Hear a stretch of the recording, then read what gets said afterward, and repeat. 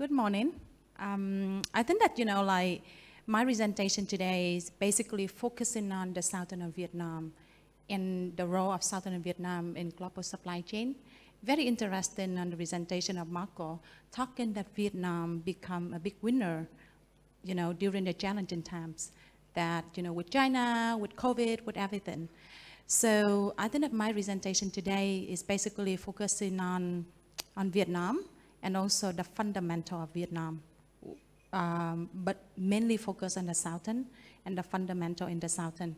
So in terms of my presentation is first, the fundamental of the southern, and the second that the global transshipment hub and how the southern of Vietnam play the role in that network. The third we'll be talking about, of course, we're from real estate, so talking about the industrial and logistics real estate market performance, over the time of challenging and also the forecasting in the next couple of years. The last part will be looking for the vision for role. So I'm going to quickly about the first part. If we're looking into the fundamental of the southern of Vietnam, of course, Vietnam GDP compared to Southeast Asia countries, GDP of Vietnam always then grow the highest. And if we look at the southern of economic regions, it contributes 30% into the GDP growth of the country. And if we're looking into the FDI flow into Vietnam, where we see that, FDI flow into China still happening in the next couple of years, but we see also some shipping in the Asian country. One of that is Vietnam. And we see also in terms of FDI into Vietnam, particularly in the southern region, that processing and manufacturing and also real estate accumulated 75%. And also the increase is from 6 to 8% in terms of FDI flow into the region. And in that, southern province accounted 44% into the FDI increase for the whole country. Here, I think that it's very important to mention about the population in Vietnam. Also, the population contribute to the labor forces. So we see that, Vietnam in the top 3 in terms of population. Indonesia is still the biggest, but in terms of the ranking for the labor workforce, Vietnam is ranking the top 2. So that also the very good fundamental. But also if we look at the cost, like Marco said, in terms of the cost in Vietnam, a lot of people before saying that, Vietnam is basically a very cheap labor. Now I don't say that. I think that it's not cheap, it's a reasonable. And I think that if to put in a perspective, the comparing with other Asian countries, we see that Vietnam quite competitive. So another fundamental, very interesting to look at, that the middle class population, we comparing in the Southeast Asia, we see that Vietnam very rapidly increase in the middle class 10% per annum, highest in the Southeast Asia. We are, and even Singapore and Malaysia, I think that also in the top as well, but I think that Vietnam very stand out from that perspective. So, well, we have a good fundamental in the southern, and now what I'm talking about the global transshipment hub, and what I mean by that is if we look at the total export-import values by country, we see Vietnam, it contribute in ranking on the second position after Singapore. And Singapore position differently, more in the hub for financial and logistics, but Vietnam, how different is that? Vietnam is the second in terms of import-export value. Part contribute that we also a manufacturing base as well, and also domestic consumption growth in the next couple of years. We can see it can forecast in quite clearly. Aside from, like if we compare to other countries like Thailand, Malaysia, and Indonesia, Philippines, like Marco says, I think that in my presentation today, a couple of view is quite aligned with Marco, a couple of view a little bit different. But I think that for this part, I think that Marco mentioned something.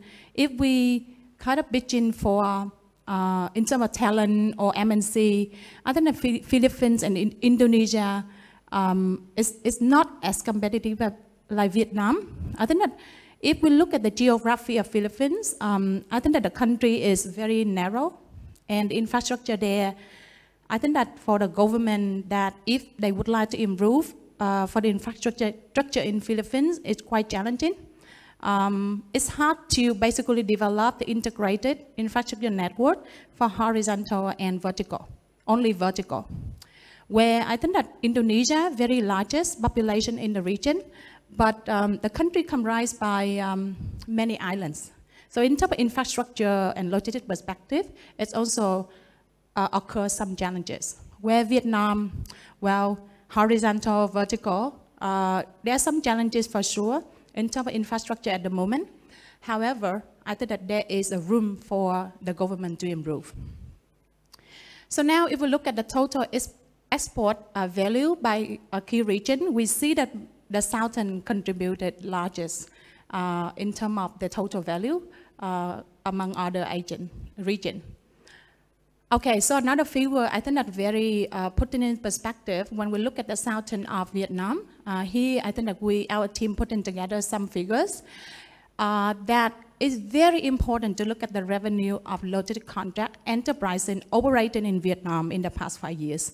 And what the figures show us here is that in the past 5 years, in terms of logistic contract through seaport only.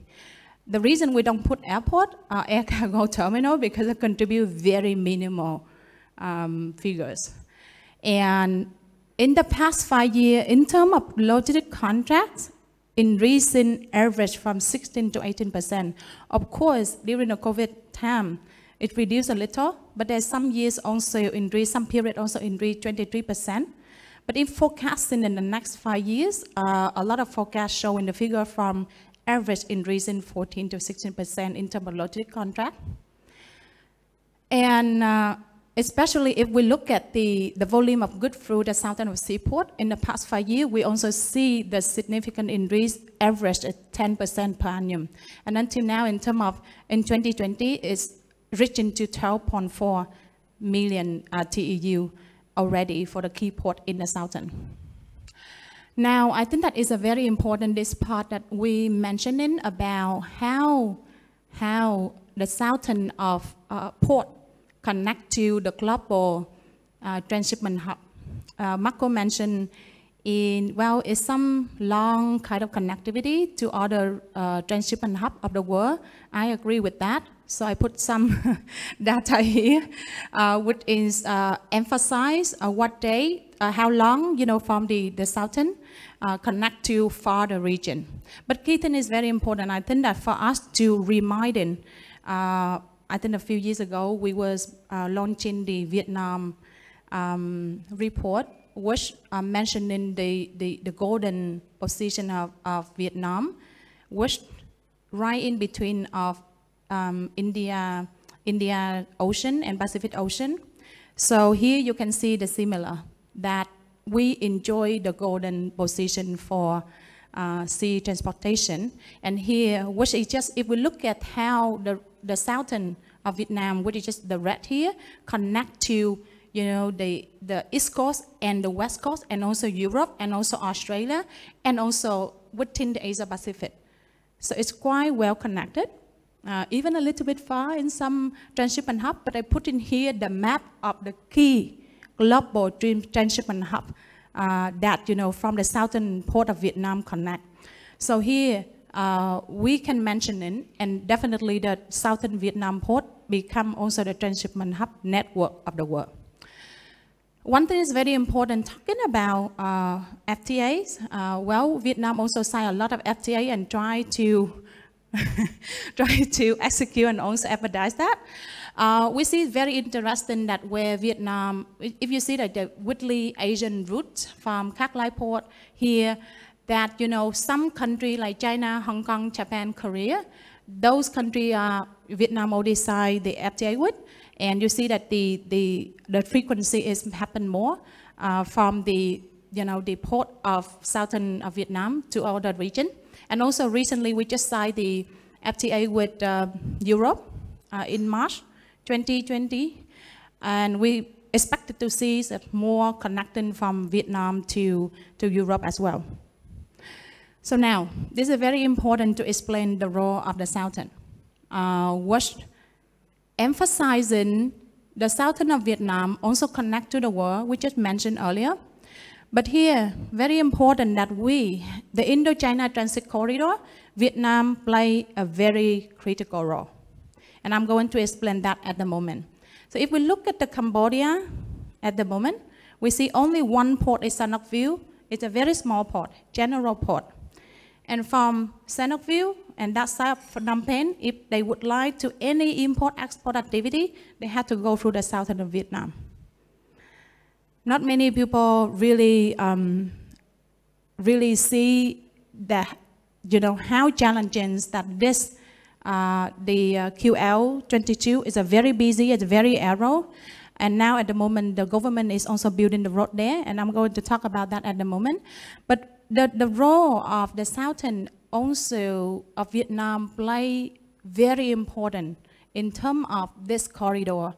Although Vietnam could become, it's already become the hub, not only from Vietnam outside to the global, but also for the Indochine region. And at the moment, the transit corridor has been built. To put in some figure for you, the fact here, you can see that the distance is 1,300 kilometers. It already connects from Vietnam to Cambodia, to Myanmar, and also to Bangkok. And this corridor also allows Vietnam in the future for cross-border e-commerce activities as well. So any activity from the Cambodia side here, they have to go through. Import-export activity is very dependent to the port in Vietnam. That's a key takeaway for this slide. So now, if we look at, this is very important to look at the key port in the southern of Vietnam, and we see Cát Lai Port and then Cái Mép Port, two key ports. It's until 2021 is reached, almost approximately is 8 million TEU. And if we look at, this is very interesting that it's just this quarter that, the southern Vietnam is stand among the past global port ranking. And Cái Mép Port is in the top 11 port ranking already. One thing is important that I think that at the moment, Cát Lai Port is quite congested, and the government is also see that. I also heard that the government basically in the future that the Cát Lai Port will become the city port, and then all the transshipment hub going to the Cái Mép Port, which is just also now the government improve a lot infrastructure connectivity to the southern economic zone, but also aside from that, the government is planning to build the transshipment hub in Cần Giờ with the investment total to 6 billion USD, and for the capacity of the port going to be ranging from about 10 million TEU. Here, I think that just mentioning about the Cái Mép Port is ranking in 11 global port system. This is very important. I'm not sure if you pay attention to this, but I think that one milestone is so important for the southern of Vietnam, the mega ship arrival in Vietnam in 2020. Mega ship with 214,000 DWT arrived in Cái Mép Port in last year. And actually, Vietnam started welcoming total four mega ship in the past 18 months. We see, mega ship is, and it's showing the very good fundamental of our port is basically, is good fundamental for those kind of port more arrive into the country. And I think the government at the moment also would like to try to improve and also create and develop infrastructure in Cái Mép Port so that we can welcome more and more those kind of mega ship to the southern of Vietnam. Well, now we look how Vietnam, how the southern of Vietnam connect to the region, connect to the world. Now we look at the within connectivity of the region. Where are we? To put things in perspective, we put here all the key infrastructure, critical infrastructure and we highlight the pink area here. What does it mean? The pink area here is a 4 keys cluster of supply chain, of logistics, of manufacturing of the southern region how those 4 key regions connect to the key port and then connect to the world. And we see the highlight of the green line here are connected to the Kai Mep port. And what key takeaway for this slide is, I know it's a lot of information. However, one thing is I would like to emphasize all the infrastructure connect to the Kai Mep port at the moment, 2 lanes only. You know, and that's very key. And if we look at the Kak Lai port is also the highest TEU port in the southern, and this is the infrastructure connect to the port. And look at all the infrastructure is also 2 lanes. And this is the situation. We have a little bit of situation, do we? A little bit of situation connect to the port, and a little bit of situation at the airport. We do have a situation. And I think that, so Vietnam, the role, the winner, all of that Marco already mentioned, and I think that the fundamental of the country and the region, I agree with Marco, is far away from the full potential because we need to improve this. And good news for you, the government is going to build the infrastructure. And just to give you some idea, I think that is similar to China. The government built, to complete the Ring Road 3, and they start in 2023, that's for sure, and I think that we read a lot of news about that. Aside from that, the government going to build the Ring Road 4, and also the completed the key infrastructure to Cu Chi and to the Tây Ninh area, and also here that the airport going to be completed. But we hope that, for runways, but we hope the hardware infrastructure going to be completed. And we hope that the government also improving the operation in terms of the airport and stuff like that, so that, we can reach to closer to our full potential. And another good news for us to look at from the a little bit concern, and now we look at for what is the potential of the southern of Vietnam. Lucky for us, we have the river system, because if we back to this, so much work needs to be done for the infrastructure to connect to the key port, and road need time to build, minimum 5 years, 10 years. Meantime, that the existing supply chain, road everywhere, motorbike together with container. But we have the river system, which I think that is something we can spend, in terms of the investment the government planning to push for infrastructure, that for sure.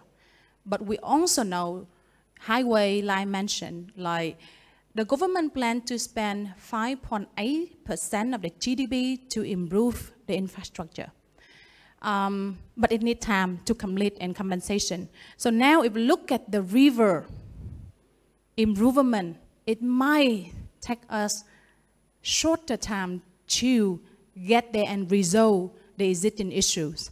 And to put something in the perspective that this is the network in terms of the river network that we can improve, for the short-term period within the southern region, so that we can improve the logistic efficiencies and also support for the supply chain to also for more efficient operation and save some costs as well.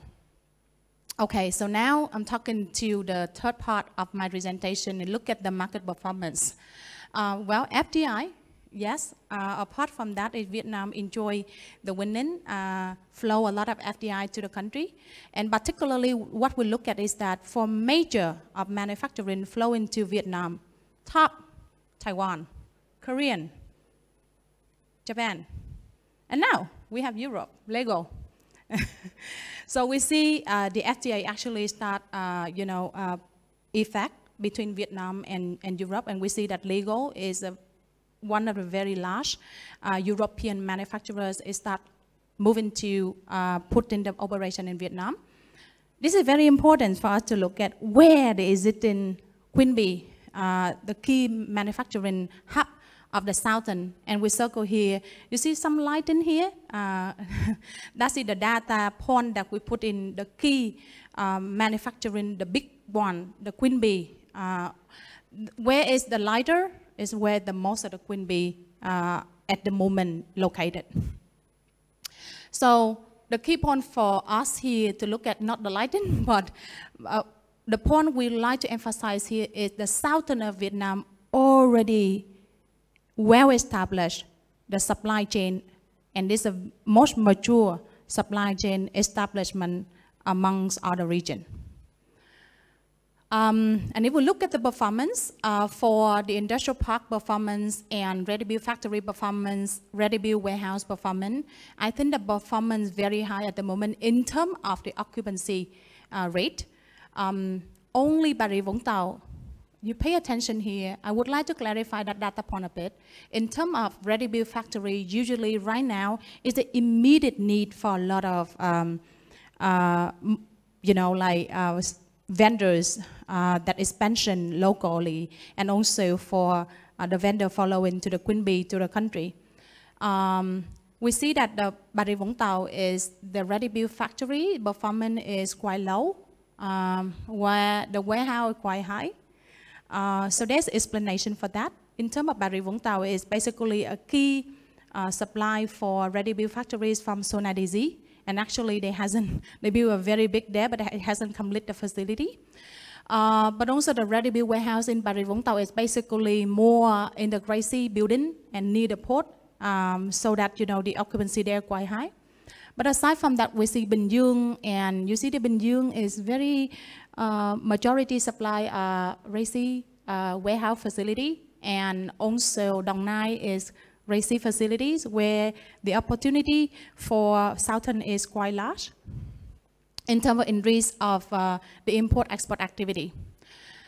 And yes, talking about the land price, IP industrial park land price performance, of course, it has been increased in the past couple of years significantly. And like Marco just mentioned that, well, in the past couple of years that the land price has been increased so much, so significant in some location, especially to connect to key infrastructure of the region. So we see to put in some perspective, some key area, the land price could be $200 per square meter for the industrial land. So if we look at the supply role for all asset class from industrial and ready-built factory and also ready-built warehouse, we see from 2025 a lot of investor developer, they have acquired land and they go into develop the facility. So we see from 2025 onwards, it's basically impressive supply role for all asset class of industrial and logistics. This is very interesting that we decided to put this together, where at the moment we see, that Vietnam is at the moment of transformation, the economy is transformation, going to globalization. So many global companies, especially in industrial and logistics, they basically expand their footprint in Vietnam. But also in the meantime, we see a lot of local companies also expand their operation and also expand their business to the global standard. So I think that if we look at the whole market, it's very important to look at what the difference is. Oh, we see a lot of developers, a lot of investors investing in this industrial and logistics. Everybody loves industrial and logistics. I haven't met many more industrial experts ever in the past 4 years. So it seems like this is also has become a very hot asset class, and that's very easy to understand, from the investor and also developer standpoint. Here, I think that we put in terms of very important to basically we see a lot of Vietnamese local developers also participate into develop, the ready-built facilities, but also we see the financial funds who in the middle column invested in the international logistics and industrial developer. One thing is today that KCN also supporting us, and why KCN in two column here. Like I mentioned, in the right part here, there are a lot of international developers which basically invested by the middle column financial funds. But I think that's also fair when we see KCN coming out in the last 18 months, and the way that they operate, the way they compliance, the way that they also develop the product is actually up to the global standard. So I think that it's quite important to understand in the different of developers and also the different of who are the investor looking into investing in this market. And to emphasize my point, it seems like so KCN has been acquiring a lot of land in the very key location, and we see that this is the Southern Industrial Cluster future supply, and in all the circle that where all the ready-built facilities going to supply to the market in the next couple of years. So coming to the final part of my presentation, talking about the vision for role. So I think that it's very important to look at the supply and demand, what the difference. So I see a lot of international developers, they going to develop that their facility that hybrid, meaning the dual function, which means that that facility could be rent for the warehousing or also for the factory. So we see a couple of development that they have the hybrid function, quite clever in the way that they design. And also a lot of development aim to sustainability. And I think that a lot, and that push from the user, from the factory and also from the international MNCs that they into industrial as well. They know, industrial is also very mindful about how it could impact to the environment. So we can see that is a big driven of a sustainability from the fund, the developers, and also the end user. Mandatory, basically for a lot of development closer to the city center and key infrastructure, where the land is so expensive and limited land bank. So we can see that in order to make the investment return well, so the developer have to build a multi-story and integrated model.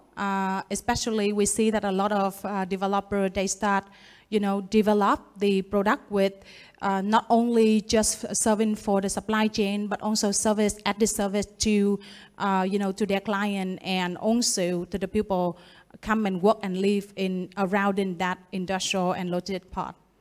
Temperature control, what we see, Marco is right. I mean that when the disruptive supply chain, there is a in the short term that high demand for the warehousing, the general warehousing, and also for temperature control. So now, if we look at the demand, we see that in terms of demand for industrial and logistic, is the scale, the scale is getting larger. And before, I think that also a lot of, from the occupier side, we can see that they also focusing on the specification, good facility up to, like international standard as well, aside from the location. And they also having the sustainability concern as well for the real estate that they choosing. Now, I think that if we look at the vision for role, it's very important to put things in perspective. This is the figures that we look at all the global ports in the world, and at the moment, what are the TEU of capacity of those ports, and how, and look at the comparison with the warehouse market. What the figure is at the moment for Ho Chi Minh Port, Minh Cát Lái, and other port within Ho Chi Minh Greater, we see that around 72 million too, where the warehousing is 4.2 million square meter, and performing at the moment at 90%. Similar to other regions, of course, we're not saying, okay, it's something equivalent here, but it's just to put in that, between the import-export activities, the capacity of the ports, and how the warehouse component support for that. And this is some figure that's showing quite interesting for us to look at. And so what Vietnam expected in the next 5 years is that we see that forecast volume in terms of the southern seaport increased 12% per annum. And like I mentioned, expected to grow from 2025 to 21, reach to 21 million TEU almost. And then 2030 onwards, it's reached to 38 million TEU, which is equivalent to Singapore. So there's a potential for the warehouse as well to grow when the market reaches to that figures. And I think that that also, a lot of reports that we read, we see that the huge roles in terms of the import-export volume from the southern of Vietnam. Conclusion to our presentation, we think that Vietnam will play critical roles in global transshipment hub. That's very important. And also connecting very well with the global supply chains. And I think that, like Marco said, and I agree with that, so bring my presentation to an end, which I'm going to read here. It's crucial that the government invest more in terms of education and training to grow the skilled labor, because it's going to localization very quickly. And it happened very fast. And I think that it's so very important to enhancing domestic manufacturing capacity to allow the country for the healthy economic growth in the future. Thank you very much for your listening. And yeah, so now we move to the Q&A.